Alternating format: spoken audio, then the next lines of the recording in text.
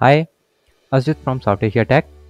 So here today I will go over the edit options for vertical and horizontal alignments inside columns in Elementor 3.5.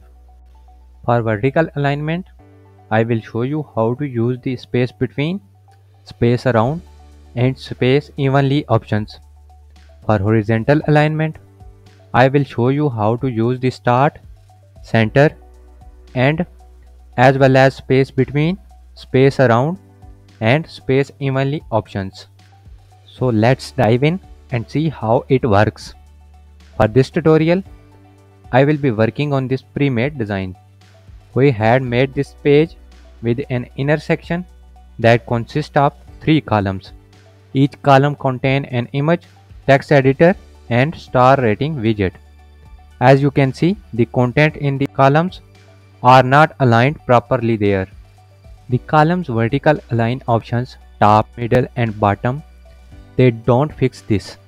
Now Elementor added 3 new options that will make it a lot easier for you to align the content to your liking. So let's go over them one by one. Space between sets the widget to start and end at the edge of column with equal space between them. For space around, the widgets are spaced equally and the edges are half the size of the space between the widgets. Space evenly sets the widgets to have equal space between before and after them. I will set them to space between so they fit perfectly for my design.